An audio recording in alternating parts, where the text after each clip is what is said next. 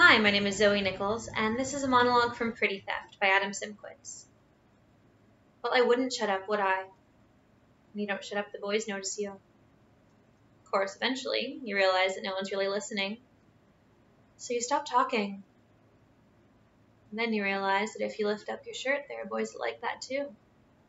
Maybe they're not the right boys, because later they'll want to put themselves inside you.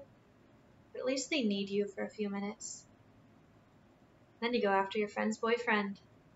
Because it's wrong, and it's fun, and because your friend's pretty. And once you get him, you realize that he is no good either. And your friend hates you, and all the girls start to hate you, and they call you a slut, and they call you a whore, and you just embrace it. Because what else can you do? Buy a series of short skirts, and you try on provocative lipsticks.